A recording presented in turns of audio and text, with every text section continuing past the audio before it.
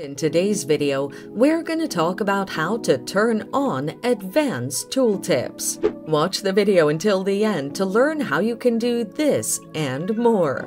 Advanced Tooltips give you an edge during hardcore gaming sessions. They let you know the items you have and the durability of your weapons, armor, and tools. This feature is popular in Minecraft, and our guide shows you how to activate it.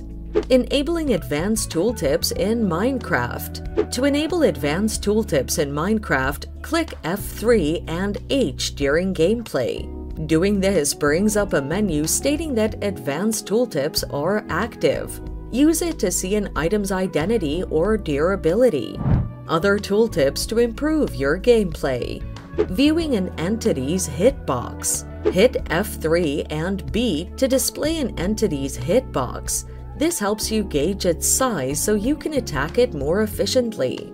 Furthermore, it lets you know the direction it's facing, which is helpful when dealing with Endermen. Reloading your resource pack. Pressing F3 and T reloads your resource pack.